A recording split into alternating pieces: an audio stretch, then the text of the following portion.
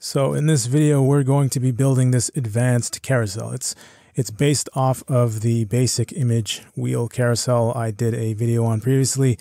I won't be going over that code because if I did, this video would easily be 35 minutes longer than it is. So you need to know how to set this up before you advance on this video. I'll have a link in the description below or a card on the top right. Now, what makes this so advanced? Well, we have two things happening. We have snap points.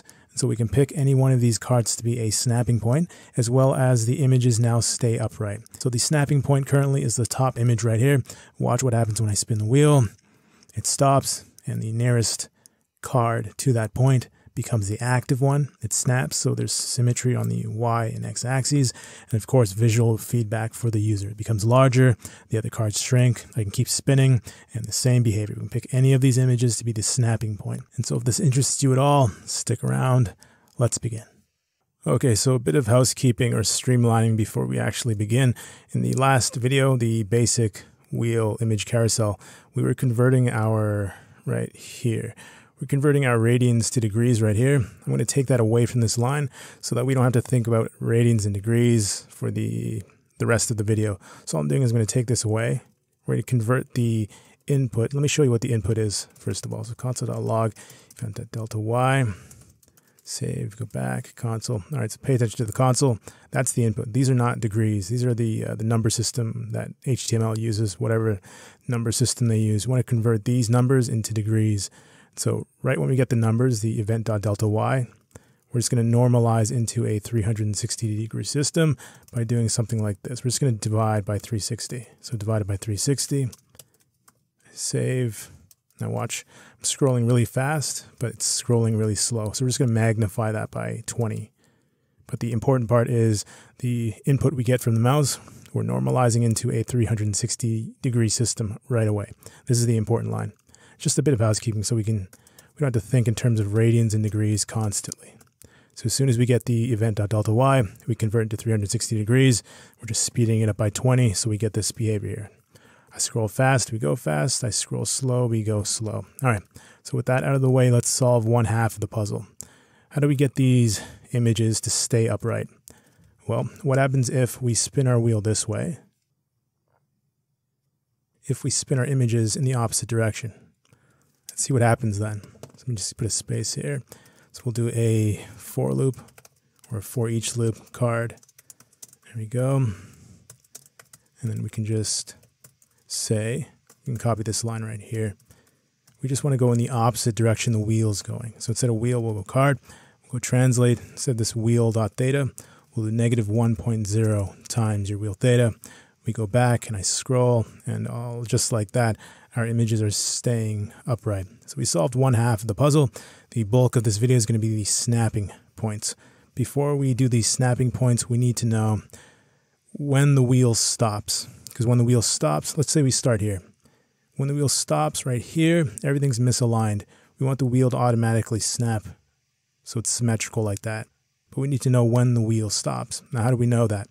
Let's go here. Let me show you. Every time we scroll the wheel, event, let's do event. And so every time we scroll the wheel, it fires an event. Even if I'm going to flick the trackpad, I'm flicking it. I'm not really scrolling physically, but it's still going. So as long as this wheel's spinning, even without my active input, it's firing off these events. How do we know when this last guy gets fired? Well, we're going to use a little mechanism. We're going to set a timeout. So we're going to say, let's do a let. So we'll do let wheel in progress. We're going to say equals false. And then we're just going to go right down here. We're going to say set timeout. And then I'll just do an alert for now. So alert. And I'll say wheel has stopped. And I'll put a time of 100. I got that from trial and error. So I save. I go back. I'm going to scroll. And the wheel has stopped. Now this is firing. I click OK. Clicking OK multiple times. It's fired multiple times. So that set timeout is fired, I don't know, maybe like 50 times right there. How do we get it to fire only on the last guy? Well, what if we said the set timeout gives us an ID for that timer? What if we said wheel in progress is equal to that ID? As soon as any event fires for this wheel, clear the timer. So you can say clear timeout, and we give it the ID. I save, I go back, I scroll, pay attention to the right, or not even the right, the alert. So it's going to stop, and we get the alert. So what happened? Well, instead of alerting, let's do this. Console.log the event. We save. I'm going to spin a bit. All right. So how do we make it so that we know when the last guy gets fired? Well, in every single event, it sets this timer right here, right down here. But also in every single event, it clears that timer. And so if we have this guy right here, he sets a timer. The next guy clears this previous guy's timer and sets a new timer. And the next guy clears this guy's timer and sets a new timer.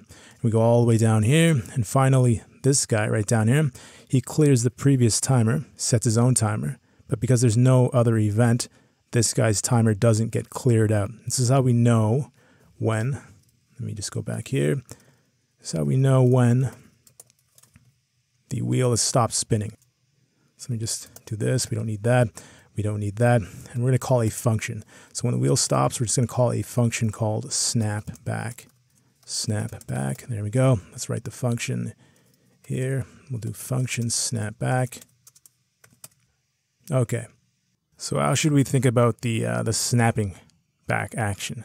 Let's draw it first, and then I'll explain it mathematically. We're going to use trigonometry. So let's say we have a circle. Can I do that? Perfect. So we have a circle. This is a circle wheel, not red to black. So that's our circle wheel right there. Let's do a better circle. There we go. So we have a circle. We're going to define a snapping point. Our snapping point is going to be the 0 degrees. So this is the center of our circle right here. And any image that goes near this right here, 0 degrees, snapping point is equal to 0 degrees. The wheel is going to rotate, so the image is centered right here. So that's our snapping point. Let's just say there's an image here. These green dots are the center of images. So green dot here, there's a center of image here, one here, one here, one here, one here, and one here. All these don't really matter, just these two matter. So we have our snapping point, we have our images set up around the circle. How do we know which image is closest to the snapping point? Well, this is where trigonometry comes in. And so I'm going to explain it visually, and then I'll show you the math behind it. What if we calculated the distance between the snapping point and the center of this circle, and the snapping point and the center of this circle, and the snapping point and the center of this circle, and then this one as well, and this one as well, and then this one as well, and then this one as well, and of course this one as well. Well, the shortest distance would obviously be the image that's closest to the snapping point. So once we know the shortest vector, you can call these vectors if you want, the shortest distance, shortest vector, we know to rotate the wheel by this many degrees. Whatever those degrees are, that's how we rotate the wheel. And of course, when we rotate the wheel, the image will show up right there. Now, what does this look like mathematically? Well, a bit of trigonometry. So let's say we have a snapping point here.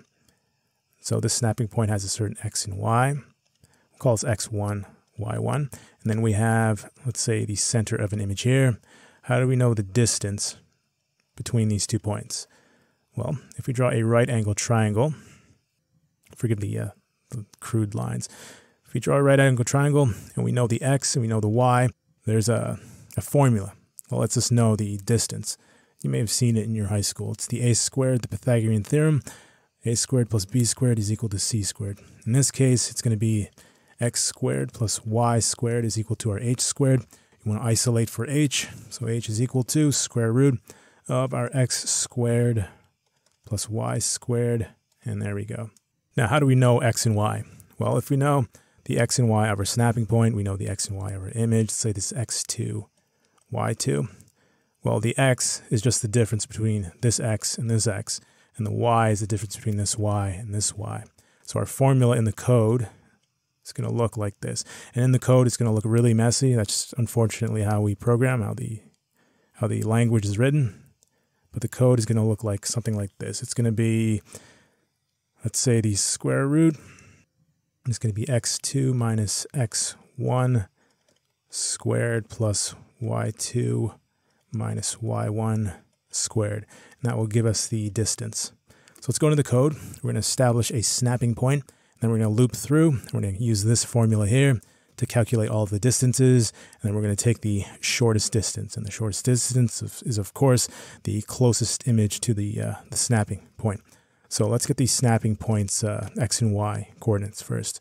So let actually be a const snap point equal, I'll just create an object. It's easier to compartmentalize. So x, and there's a y. And the x is just going to be, what is it going to be? Let's say the snap point, and we're going to use the 0 degree right here.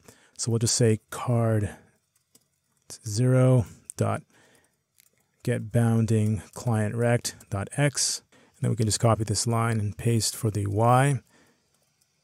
There we go. And we need to add 100 to this guy. And I'll tell you why in a second. 100 and 100. All right, so that client get bounding client rect, that gives us the, let me just turn these images to divs so you can see what I'm talking about. Close that. Comment that out. Comment that out. Comment this back in. All right, so get bounding client rect, it gives us the top left of our divs. We want the center, and the size of our images, not these guys, but the rounds are 200 by 200. So to get to the center, we need to go 200 in X and 200 in Y. So that's why we're adding the 100s right here. All right, so we have the snapping point X and Y. Now we need to, let's say, shortest distance. There we go. We need to pick any of these cards to be a shortest distance. We need something to measure by, a default measure. So we're just going to pick card, doesn't matter. We're going to card 3. So we're going to say card 3. We're writing this formula now in the code. It's going to look messy, but just understand that we're using the Pythagorean theorem to calculate the distance here. So let's just do the x's and y's first. So we'll just say cards 3 dot get bounding dot x plus 100. And again, just going to look really messy. And plus 100, and then we need to subtract the snap point dot x. And then we're going to square that with a, well, let's just do this first and then we'll square it. That's going to be a plus, and that's going to be the same thing. So cards 3 dot get bounding client dot y plus 100, because we want the center of the card, and that's going to be minus snap point y dot y, and then we need to square these guys. So we're going to say math.pow. There we go. And we're going to square it right here. And the exact same for this guy. So math.pow, and we square it right here. All right, so we've squared it. Now we need the square root of it. We're right on a different line, so it doesn't look so messy. So shortest distance is equal to math.square root of the shortest distance. Let's print that out. Console.log and shortest distance. All right, I save. Let's go back to this. We're going to rotate. When we stop, we call the snap back function, and we get this. So the distance between our snap point, which is somewhere around here, and the middle of card 3 is 41. Let's spin again. Yeah, the distance between our snap point, which is somewhere around here, that 0 degree mark, and all the way over to the middle of card 3 is now 498. All right, so we've calculated the distance between just an arbitrary distance that we have to start with. Now let's loop through the circle, compare the shortest distance with all of the distances of the cards. So we'll just need a loop. So we'll do cards.for each. And I'll take the card and the index. So card index. All right. So we need to calculate the distance again. So let's just say, I want to separate it so it doesn't look so messy. I'm just going to say let dx equal, and this is going to be the change in the x between the snap point and the current card. So we can just say card.getBoundingRect.x plus 100 minus snap point.x, and then we can copy paste. The change in y is just the y plus 100 minus snap point y. And then let's square those two. So let's say let current distance equal math.pow of dx squared plus math.pow of dy squared. And then let's just do the square root now. So current distance is equal to math.square root of our current distance. And then let's print that out. So console.log, and we'll say card plus index plus, let's do a separator. Let's do plus current distance. Save, we go back, spin the wheel, we stop. And so there we go. So card 0 from our origin right here. Card 0 is 84 pixels away. Card 4 is 123. Card 3, which looks like to be the closest card. Card 3 is 71 pixels. All right, so we have all the distances. We just need to capture the shortest distance with an if clause. So we'll say, actually don't delete that line. If the shortest distance is greater than the current distance, that means our shortest distance needs to become the current distance. Current distance like this. Let's also save the card that we're working on. So we'll say let closest, there we go, card equal null. And we'll say that when we find the shortest distance, the closest card is equal to that card with the shortest distance. Equals card. All right, let's do this. Console.log, all those things. And after the loop, we'll just console.log the closest card. And we'll console.log that distance, so shortest distance. Save, go back, spin the wheel. All right, so these are all the distances. By the looks of it, card 4 is the shortest one. So card 4 has a distance of 79. And then we'll do right here. So we get the closest card, which is 4, which is accurate. And the closest or shortest distance, 79, which is also accurate. So we know, based on our math here, which card is closest to our snapping point. Now all we need to do is calculate the angles and then rotate the wheel so that closest card snaps to the snapping point like that. Let me turn these guys back into images. Let's go up here. Comment these guys out. Let's go back to our 200 by 200. Okay, so how should we think about how many degrees do we need to rotate the wheel in order to get the image to snap to the snap point? Let me comment these guys out, and then we'll draw it visually, and then we'll go over it mathematically, just with the distance work here. And so we did all the distance work. We know the shortest distance. We know the closest card. We now need to know this part, right? Not that part right there. Not that either. We need to know this right here. We need to know how many degrees to rotate the wheel by. So let's move over. Let's draw a new circle. Ink to shape is on. Ink to shape is on. Let's see if I can draw a circle. Okay, so we have a circle. Let's do ink to shape off. All right, so the center of a circle, we have a snap point. We have the closest image right here. Let's just say it's right here. How do we know how many degrees this is, the difference? Well, we're going to need to calculate the center of a circle. So we're going to go into the code and do that. We need to calculate two things. So let's draw it right here. Let's say we had our snap point here, and we had the center of our circle here. And just for the sake of argument, let's say the snap point is not at 0 degrees because it's going to look crummy. So just say our snap point is at, I don't know, let's just say snap point's here. Center of circle's here. How do we know this? This is called theta. This sign here, it's called theta. It represents the angle. So how do we know what this angle is? Well, just like we use the Pythagorean theorem to know the distance right here, we can also use a trigonometric function called tan. So tan of theta, of your angle, is going to be equal to your opposite over your adjacent, or your y over your x. So if we can calculate the y and the x, and we just say tan of theta is equal to y over x. If you want to know what the theta is, you just take the inverse of this function. So you may have seen it written like this, -1, or you may have seen it written as the arc. That's ugly. The arc tangent. We'll just use the -1 here. So our tan to -1, or the inverse of tan of your y over your x, is equal to your theta. So if we can get the y, we can get the x, we plug it into this little formula here, we can get the degree shift here. And so if we can get the degree of here, whatever degree that is, and then we use the exact same formula to get the degrees of here, and get green for that. the degree shift here. If we just take the difference between these degrees, so whatever this degree is, minus, let's use black for that, minus the degree of where the image is. Let's do that. Then we'll get the difference between those.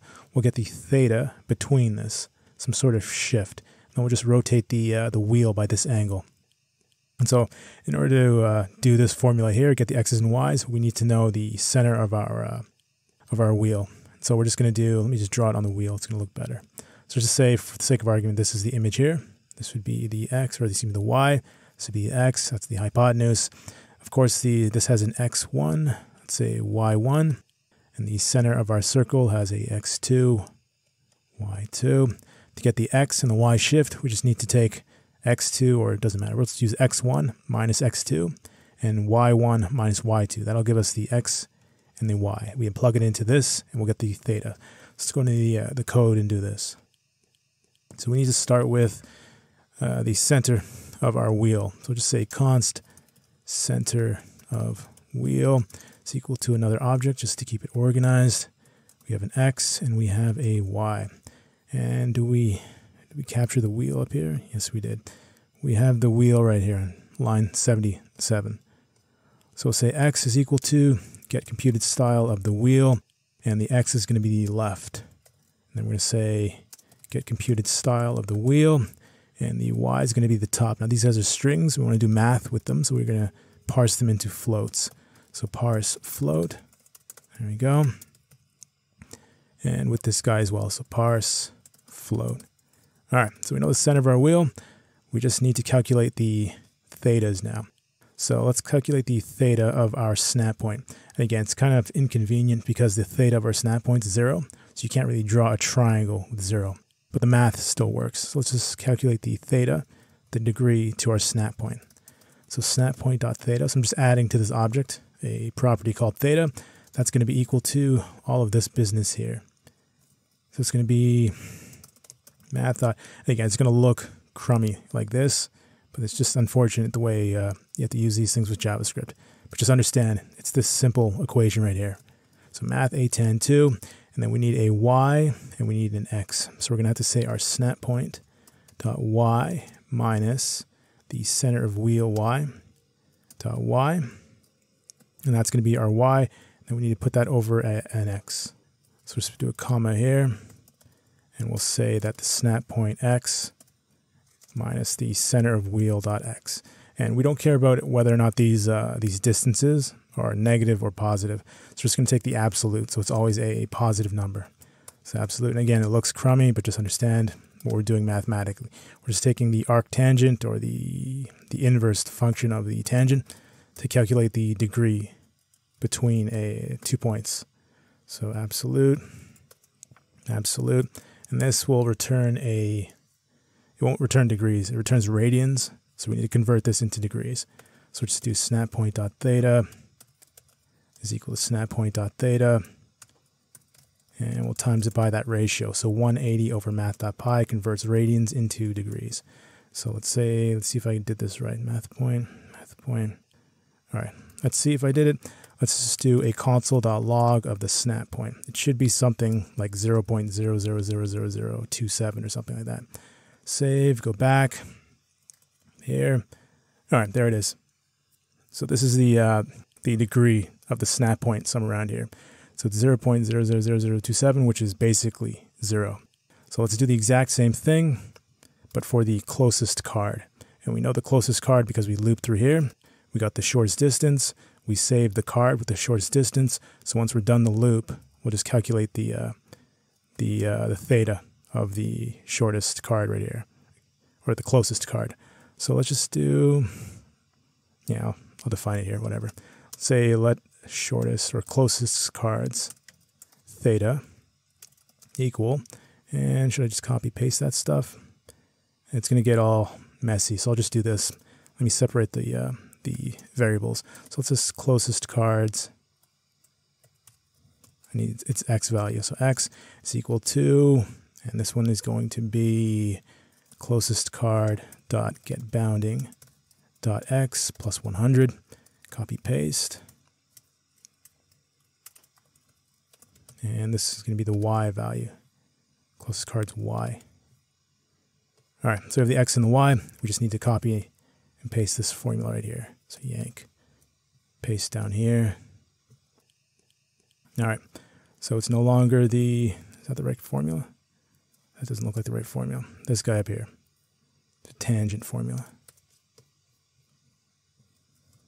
All right, so arctan, absolute value, not the snap point. We need the closest card's x minus the center of the wheel, perfect.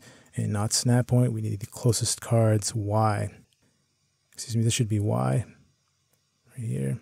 Closest card's y, should be closest card's x. Closest card's x, there we go. Y minus center y, x minus center x, and then we convert into degrees. So closest card theta, see what closest card theta times that ratio, 180 over math.pi. So let's print that guy out. And closest card's theta. We'll save, we spin the wheel.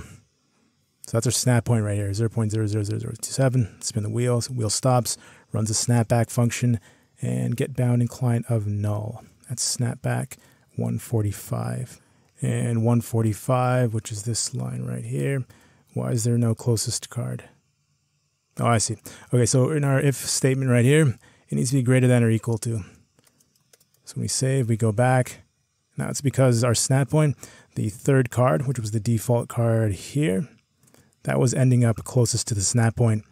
Because we didn't have the equal sign in our conditional, the card here, this part, never fired. So now when we spin, let's get the third card close. All right, so that's the third card. Let's put that out like this. Closest card. All right, so spin. All right, so the closest card is the icon right here. That's perfect. And the distance between the 0 degree, the snap point, and where this is 19 degrees. So we now know this guy right here. We now know the degree we need to shift by. So we can copy and paste this code here.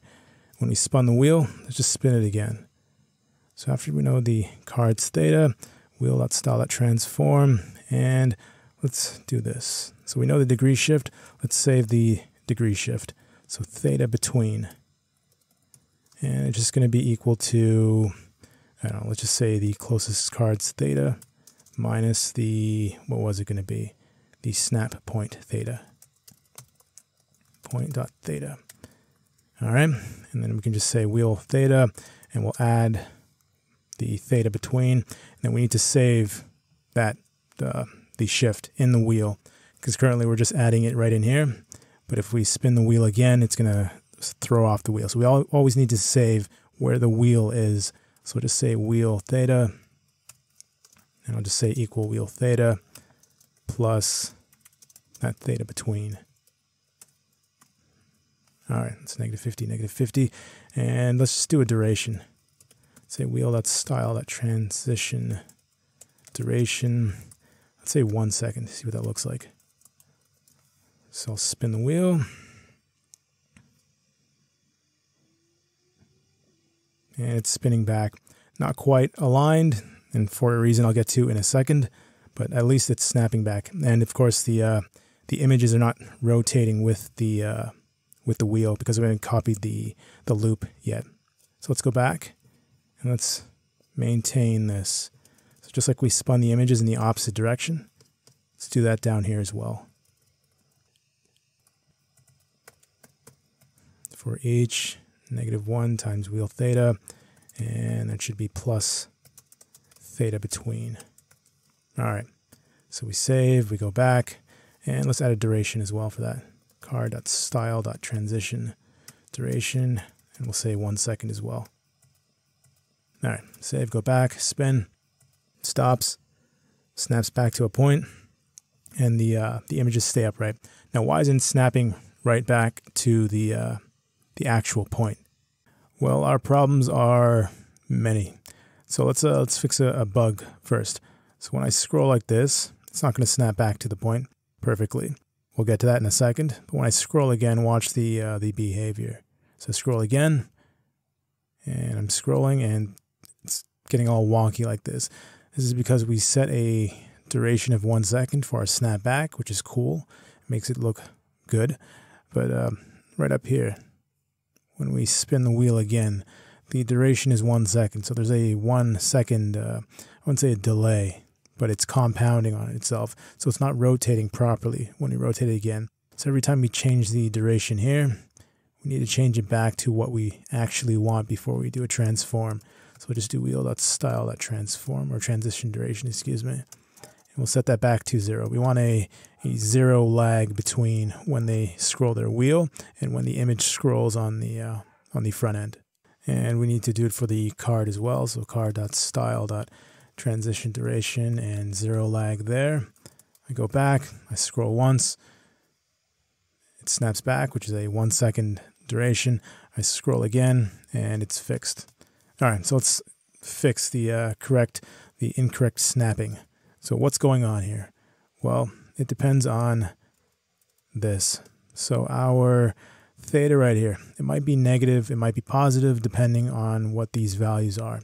We'll take the positive value only. Now we go here, and let me draw it up for you. So what's happening? Why isn't it snapping where it should be snapping? Well, all we have is the difference in between, the theta between.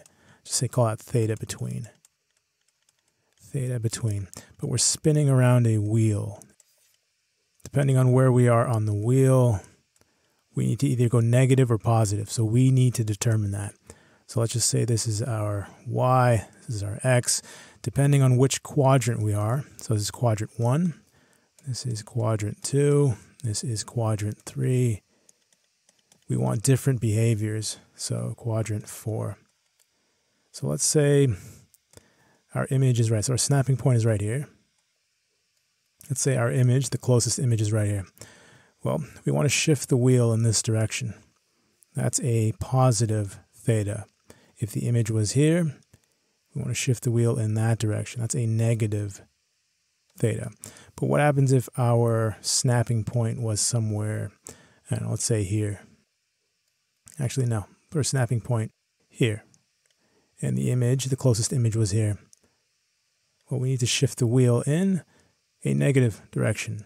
And this going up would be a positive direction. So it's the opposite from here. So we need to code for each quadrant. If the snapping point is here, we need a positive, negative in a certain way. The snapping point's here, positive, negative in a certain way, and so on and so forth. So I'm going to copy and paste some code, and then I'll explain it to you guys. So I know this code looks complicated. All it's doing is it's measuring where the closest card is relative to the center. And so if the X and the Y are both positive, then we know the closest card to our snapping point, whether or not the snapping point is here or here or here or here, it doesn't matter. Wherever the closest card is, if the X is positive and the Y is positive, we're obviously in quadrant 1. If the X is negative, but the Y is positive, we're obviously in quadrant 2. If the X is negative and the Y is negative, we are in quadrant 3. And if the X is positive and the Y is negative, we're in quadrant 4. So that's all this conditional block does, is if we're in quadrant 1 and the closest card is greater than our snap point. So if our snap point is, let's say our snap point's right here, it doesn't matter.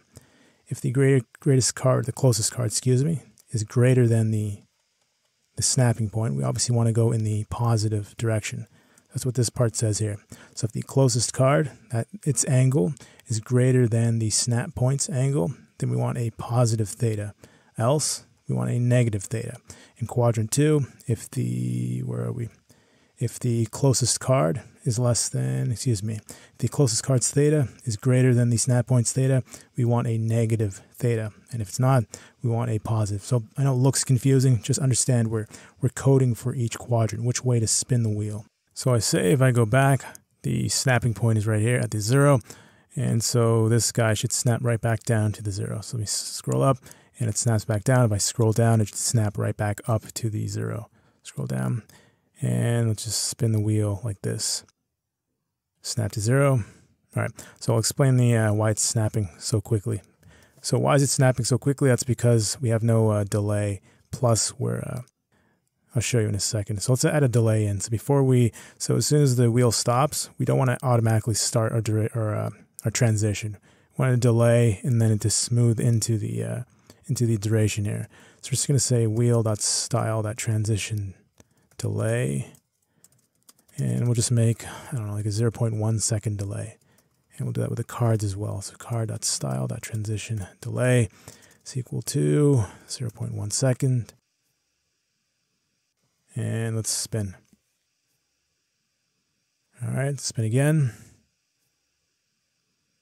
Now it's not spinning. That's because we've added a delay here. But just like when we added a duration here, we had to get rid of the duration here to get rid of the lag. So wheel.style.transition delay back to a 0 delay. There we go. And as well for the cards. So card.style.transition delay is equal to 0 as well. All right. Save, spin, snap back to 0. Perfect, spin, snap back to 0. How about we spin, and I'm going to spin while it's transitioning.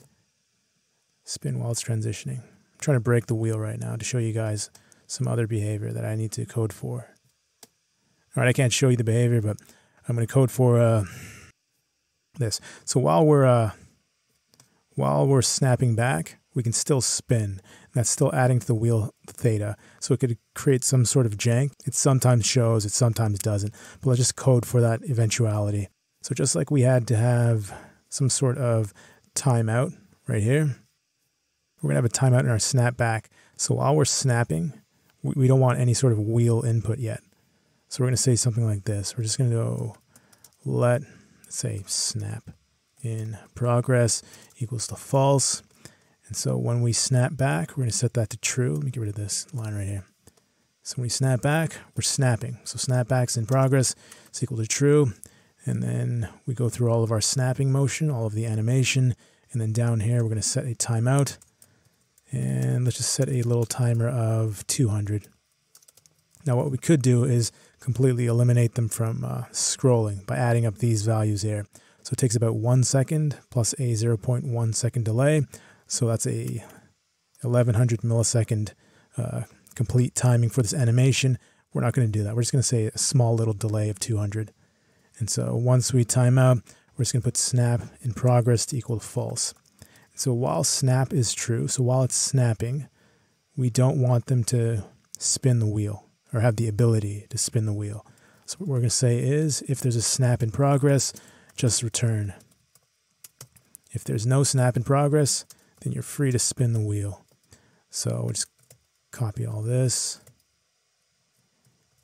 There we go, paste it in here. Do a bit of formatting. Let's change the snapping point. So currently our snapping point's at 0. Let's change it to, this was 0, 1, 2, let's say 3, the third card. So we can just change right here. Card 0, card 3. So any card that falls close to this point here, it should snap to that area. So let's spin. And it stops. And there we go. So we can pick any card. OBJ should snap down. Perfect. Pick any card and that'll become our new snapping point. Now to finish this up, our snapping point, that card, whatever card lands on the snapping point, that should expand. And the rest of the cards should shrink. And since we just have all of the animation set down here, we can just add it right here. So we're going to say if the closest card that we calculated with the shortest distance is equal to the current card that we're looping through right here. This is a loop. Then we want to expand that card. So we're going to have a different transition or transform, excuse me. Else, it's just a normal card and we'll do a different translation. So it's still going to be the 0.1 and 1 second business, but we'll do this. So if you're the main card, we want to scale you up. So we're just going to add a scale of, let's go 1.2, I think I did. If you're not a main card, we'll scale you down by, I think, 0.7, 0.8. We'll see what it looks like. And also the Z index of the first card or the active card should be above every other. So it overlays, it overlaps every other card. So we'll just do a card.style.zIndex is equal to 100. And for these guys, normal cards, we'll just say back down to 1. All right, so let's spin the wheel. And our snapping point is card. Let's pick a different one. So let's say 0, 1, 2, 3, 4. How about 2? This top card right here. So snapping point is going to be the second card. There we go. We save, we spin, spin, spin, stops, and OBJ should snap. There we go. And those cards are not small enough. Let's go 0. What did I say? 0.7. Let's do 0. And that's my my tablet. Let's say 0.5. Try that. All right, so snapping points at the top, the crown. We spin, spin, spin, and there we go. So that's the functionality of an advanced image carousel. I know it was a lot to go through. There's a lot of math involved, but it produces something beautiful like this. So anything worth anything is going to be a bit complicated. So if this video helped you at all, don't forget to give a like, subscribe if you haven't already subscribed, and I'll see you guys in the next one.